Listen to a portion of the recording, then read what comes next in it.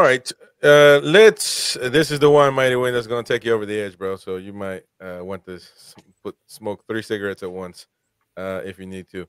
But Simon Jordan goes in We are on knackered. Newcastle's transfer strategy this summer and criticizes failed Gehi pursuit. Let's take a listen to their pundits, and of course Jim White is of course there. Newcastle United in the transfer window with Tesco Mobile for Business.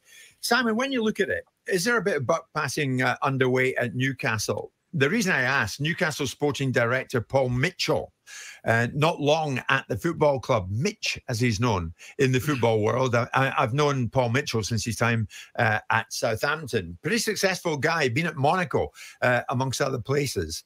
Excuse me. He says, I think it's difficult coming into a predefined strategy. Should our scouting and recruitment be driven more extensively with a wider reaching net? It definitely should. So he's saying we had a player as the key core target. He says that player, presumably Mark Gehi, because he tried once, twice, 3 and 4 times, didn't get him. He said we were still in dialogue with Palace all the way through, but Eddie Howe was clear, very clear. And it's not up to me after 7 weeks to say we'll do this and that because I'm in a supporting role. There were other targets. Could there have been more? I would say potentially, but Eddie was very clear that he had to feel comfortable that the person added value because we really have good players. That's why we ended up where we did. Why do you think Paul Mitchell's got to come out and say that? I don't know. And I don't know why he'd say, I think it's difficult coming into a predefined strategy. Because if it's difficult, don't come into it then. I'm assuming that you were recruited because you met the requirements of a predefined strategy. Otherwise, why would they recruit you? And ultimately, once you're in that strategy, you can start to finesse and to look at the way that things can evolve as you're trying to evolve the football club. So I think that's a bloody stupid thing to say. And we also understand that most football clubs want predefined strategies. You want to be able to have continuity. You want to be able to have a situation where senior appointments can leave and the strategy of the football club doesn't change with the weather based upon the personality that's sitting in the dugout or sitting in an influential position. So I think that's a ridiculous thing to say in the first place. He says the previous strategy, is it fit for purpose? Not last winter, gone. The winter before that. Is it fit for purpose in the modern game? Because other clubs that have adopted a different approach over time with more intelligence, more data informed than we are, actually prospered in this window. That's where we have to grow to be now. Well, you buy in expertise and you buy in excellence. So excellence doesn't... He's having a swipe at the Staveley regime, it seems. Well, I don't... Look, I mean, he may well be. And he may well be distancing himself from any of his responsibilities of being in an influential role in a football club designed to give managers an opportunity to make decisions or facilitate solutions for managers, shall we say. That's his function. Not to be deferential to managers or to not have strong influence over managers, because managers will go, these guys will stay. He's the sporting director. There is a reporting line. I don't know what reporting line is at Newcastle, but I don't know why Paul Mitchell is assuming the deferential role in this situation. I'm assuming that he'd be sitting there with Eddie Howe saying, what do you want? Okay, you want a centre-back. You've identified Gary. If we don't get him, what do you want after that? Well, I don't want anybody else in the entire world. I don't imagine that conversation happened. So I think ultimately they all look at themselves because there's questions about what they have and haven't got, and there's pressure and expectation that was always going to be the case on this football club because the legacy of how much longer you can demonise Mike Ashley has worn off now. You're now into a new ground, a new territory. I don't mean football ground, but new expectations on this football club. And I don't care how many Newcastle fans get outraged by the fact that I would suggest they have expectations and delusions of grandeur. Every football fan has delusions of grandeur. It's not unique to Newcastle. It just happens to be Newcastle that have got very wealthy owners. So they would expect to be seeing a sea change based upon also the fact that Eddie made a rod for his own back. He overachieved. And he's being judged by those standards now. And there's an expectation that Newcastle, because of their ownership model, are going to be punching at a high level. If you're really good at your job and you're really effective, which is the reason why you're recruited, you make effective changes very quickly, such as if you don't have a data network and you don't have enough intelligence, you build it and you build it quickly because that's why you're good at your job. That's what you do, because an average person walking into an environment would do an average job. You're supposed to be in exceptional circumstances. Well, he's saying after 7 weeks, it's not up to me to do this and that. He's in a supporting role. And that may well be fair. And that may well be fair. And I mean, on top of all that, Eddie spoke about his role in it all and how he saw it. This was Eddie, Simon. You'd have to understand, in the majority of the other windows, it's just been, the whole structure of the club's been very different. So that's not necessarily a criticism of the structure we have now. It's just there's different personalities and there's a different way of working now. So yes, it probably has been the most hands-off I've been, but that's not necessarily a negative. I mean, it's hard to work this out, Simon. I still can't get my head around why Newcastle didn't end up getting Gahey. Because Palace weren't a willing seller.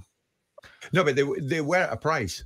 Were they not? They were at a price. Well, I think you come back and back and back and back, you think eventually they'll wear them down and get them. They didn't get them. Well, I mean, that's a strategy that only is based upon an outcome. And if the outcome isn't delivered, then you're in a situation where you're going to be accountable for that thought process. If that's the only target you've got, and Palace aren't, Palace are, doing the hokey cokey. They've got left foot in, left foot out, feel like it. Maybe they don't feel like it. Maybe they do it for 65. Maybe they do it for 70. And then they sell Joachim Andersen. And you look at it and go, are they really going to break up their centre-back partnership and effectively sell the entirety of their defensive unit in order to facilitate some cash and put themselves in jeopardy? Probably not. Yeah. So when I saw Anderson being sold, I would have been surprised if Palace sold Gary as well. They didn't seem to have any problems. Parish talked about there was no issues with the players. The player made no noises about wanting to go out there in terms of I'm going to agitate. So Newcastle left themselves as a hostage to fortune. And that means they're all in it. So they can all sit there and go, well, it ain't me, Gov. And I've been a bit more hands-off this time than I've been used to. And I've only been here 7 weeks. Yeah. And so on and so forth. But there was a task to achieve. And if there was a requirement to buy a centre-back and you're trying to take it out with a sniper effect, then you better be a good shooter. And if you're not... Ah, interesting. Cutthroat. He cut deep on that one, didn't he? I mean, obviously, we've debated on it. We've yelled. Not saying anything we didn't know already. Yeah.